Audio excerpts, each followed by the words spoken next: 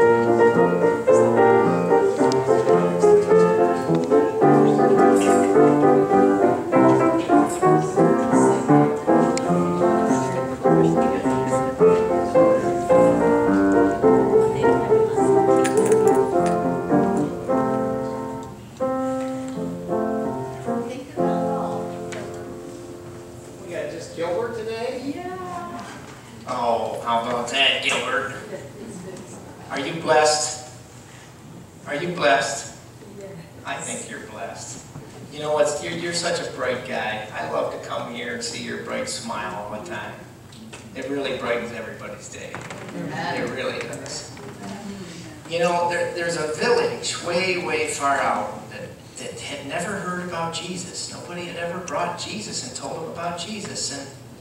And they had problems in this village, like everybody has problems.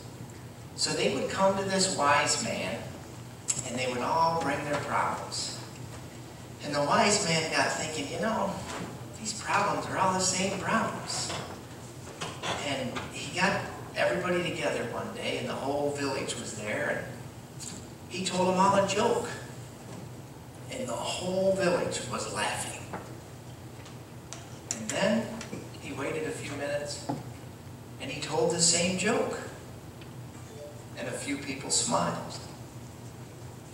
And he waited a little bit, and he told the same joke again. And nobody laughed or smiled. And he said,